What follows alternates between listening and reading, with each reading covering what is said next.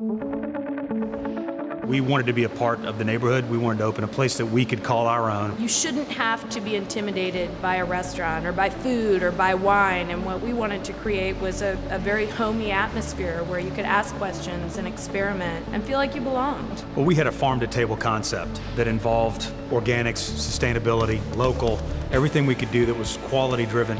I've been cooking for a very long time. It seems like I know I have this boyish face, but I've actually been in kitchens for about 26 years.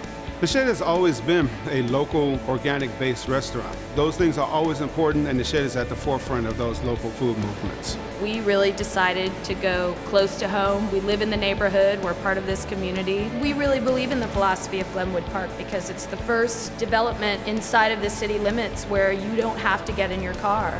Typical guest is the one that comes in the door. They decide whether it's going to be a fine dining experience for them or a casual dining experience for them, and we hit it on either mark. Everything is being made by hand. Everything is being prepared daily. And I think that our cocktail list plays on a lot of classic flavors. Wine, for so many years, has been an intimidating thing. You know, you wouldn't order wine because you were afraid you would pronounce it wrong. Now, I'd say we have at least 20 different varietals. We like to make sure we have things that are interesting, yet still approachable, and things that pair well with the chef's cuisine. We call ourselves New American, but really we're just trying to offer enticing, interesting items that people enjoy. If it's not in winter, it doesn't belong on the menu.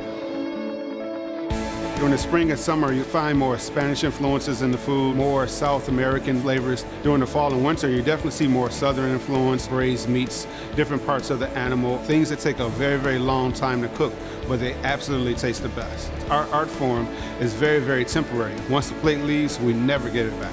We see people from Alpharetta, we see people from Buckhead. When they've gone 30 miles just to have dinner here, we know we're doing something right. If you offer sincere hospitality, you get all kinds of people. And that makes it all worthwhile for us.